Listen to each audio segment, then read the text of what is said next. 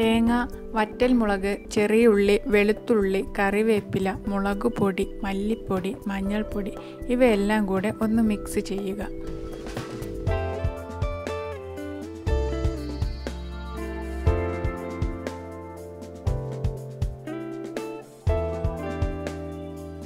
ഒരു പാൻ ചൂടാക്കി കുറച്ച് വെളിച്ചെണ്ണ ഒഴിച്ച് അതിലേക്ക് ഈ തേങ്ങാ മിശ്രിതം ഇട്ട് ഒന്ന് ചൂടാക്കി എടുക്കുക. അധികം മൂത്തു പോവാതെ ഒന്ന് ചൂടാക്കി എടുത്താൽ മാത്രം മതി.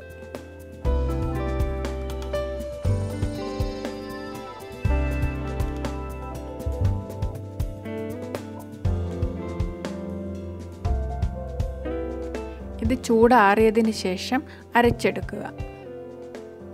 ഞാനിവിടെ പുളിവെള്ളം ഒഴിച്ചിട്ടാണ് ഇത് അരച്ചെടുക്കുന്നത്. അല്ലാതെയും അരച്ചെടുക്കാം.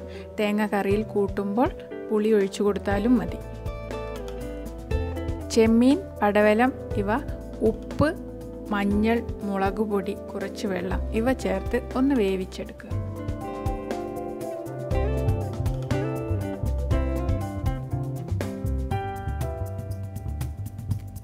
ഞാൻ കുറച്ച് വെള്ളം ഒഴിച്ചിട്ടുള്ളൂ.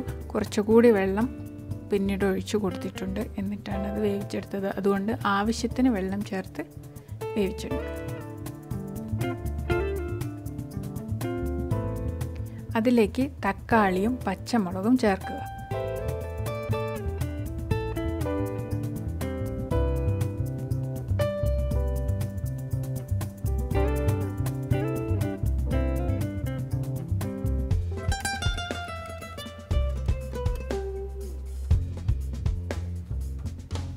അതോടൊപ്പം തന്നെ അരച്ചു വച്ചിരിക്കുന്ന തേങ്ങാക്കൂട്ടും അതിലേക്ക് ചേർക്കുക. ഞാനിതിൽ പുളി ഒഴിച്ച് അരച്ചെടുത്തത് കൊണ്ട് ആവശ്യത്തിനുള്ള വെള്ളം മാത്രമാണ് ചേർക്കുന്നത്. തേങ്ങ അരച്ചെടുത്ത് പുളി ഒഴിച്ചിട്ടില്ലെങ്കിൽ പുളിയും ഇതിൻ്റെ കൂടെ തന്നെ ഒഴിച്ച് ആവശ്യത്തിനുള്ള വെള്ളവും ചേർത്ത് ഇളക്കിയെടുക്കുക. പുളിയുടെ അളവ് ഞാൻ ഇതിൽ പറഞ്ഞിട്ടില്ല.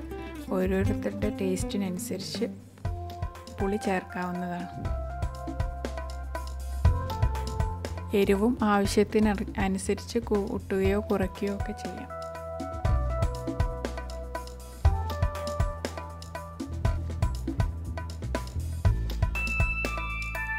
ആവശ്യത്തിനുള്ള ഉപ്പും ചേർത്ത് കൊടുത്ത് നന്നായി ഇളക്കി അടച്ചു വെച്ച് വേവിക്കുക.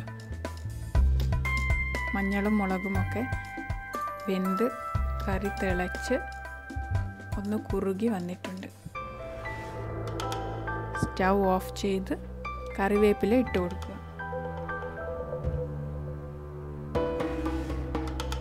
കറി റെഡി ആയിട്ടുണ്ട്. ഇനി ഇതിൽ വറവിട്ടിട്ട് വേണം എന്നുള്ളവർക്ക് വറവിട്ടിട്ടും എടുക്കാം. അതിന് ഒരു പാൻ ചൂടാക്കി കുറച്ച് വെളിച്ചെണ്ണ ഒഴിച്ച് അതിലേക്ക് 2 ചെറിയുള്ളി മുറിച്ചിട്ടിട്ട് വറവിടാം.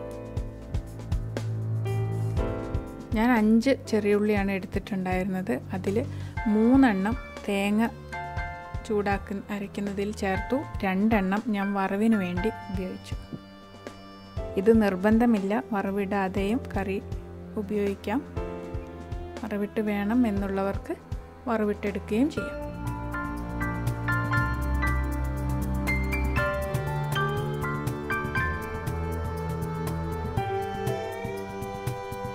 ചെമ്മീൻ പടവലങ്ങ കറി റെഡി ആയിട്ടുണ്ട്. ഇത് വളരെ ടേസ്റ്റിയാണ്. എല്ലാവരും ഉണ്ടാക്കി നോക്കണം.